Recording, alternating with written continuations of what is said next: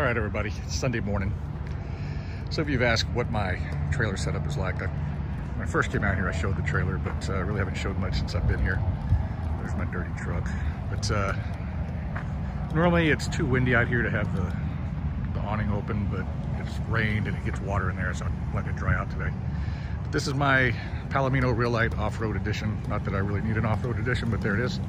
17 foot 7 inches long. That's my, so it's pretty small for me to live in.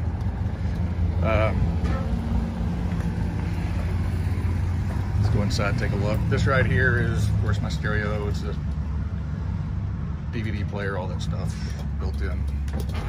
And come inside. There's the table where I do all my eating and work and everything else. And of course, that's the only place I have for a trash can. And also, you see I have major cable management issues. I do have plenty of overhead storage in here. And there's my TV over there. It's a little crooked right now. There's the bed. That is a full-size bed. For some reason, whenever I bought it from the guy, he told me it was a queen size. I went and bought a queen size mattress, put in there, and I've got it just crammed in there. It really doesn't fit, but anyway, it served its purpose. No pillowcase right now because I've stripped the bed. I'm getting ready to go do the laundry here in a minute. But on Sundays, I spend time on Sundays or on the weekends if I'm here, just thoroughly cleaning the place, wipe everything down. Lots of dust out here. I wipe everything down kind of every couple of days, but on Sundays I thoroughly wipe everything down, clean the air filters on the air conditioner up there. Down there, that little space heater, that is all I need because I don't want to use my furnace because the furnace, of course, sucks up propane. That little furnace keeps this entire place warm. As a matter of fact, it was down to 35 degrees earlier this week. I was sweating in here. I had to turn it way down. It's going to be down to 26 in a couple of days.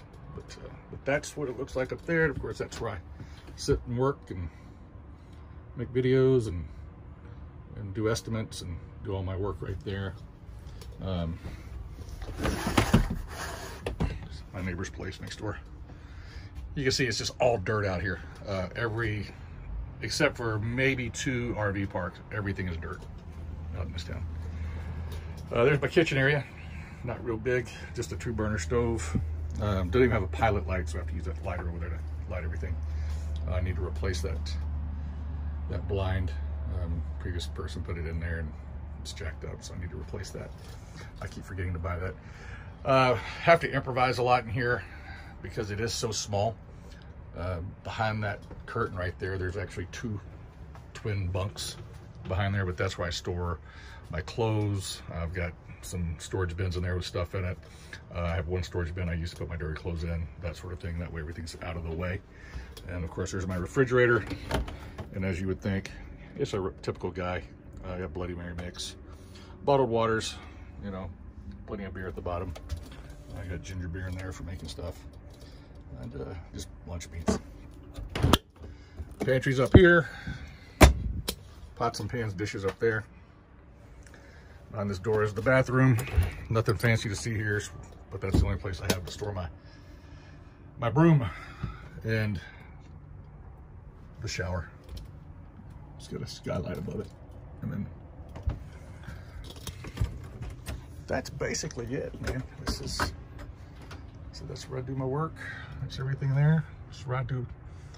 That's where I live for the time being. Now I have purchased we're making a deal with my father-in-law. He's got a 31-foot fifth wheel. It's a little bit older, but of course it's bigger. We're thinking about buying it from him, updating it, doing a little bit of work and dragging it out here. However, I don't have a truck big enough to pull it. I don't have a Super Duty. I just have an F-150.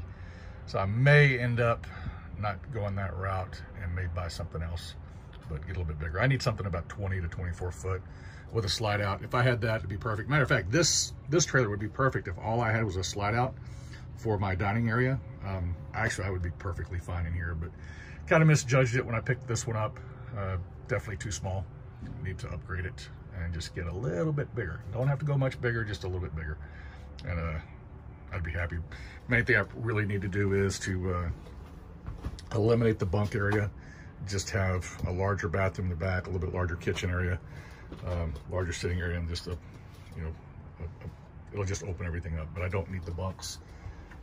Most of the time, as you know, if anybody's ever been around RVs, your table converts to a bed. So if I need an extra bed, there you go.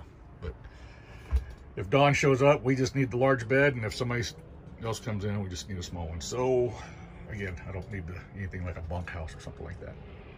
But that's it. Oh yeah, so this right here, you guys might have seen my last video. This is a curtain that I drop down at night. Keeps everybody from being able to see in at night. But for right now, just get it tucked out of the way while I'm going in and out. It's a beautiful day out here. Temperature is going to be about 70 today. So, you know, windows open, vents are open, at least until it warms up later. I may have to close everything and turn the AC on because it does get a little hot inside here. Right now, as you can see, it's 68 degrees inside here. So, thanks for watching, guys. For those of you who asked what it's like in here, there you go.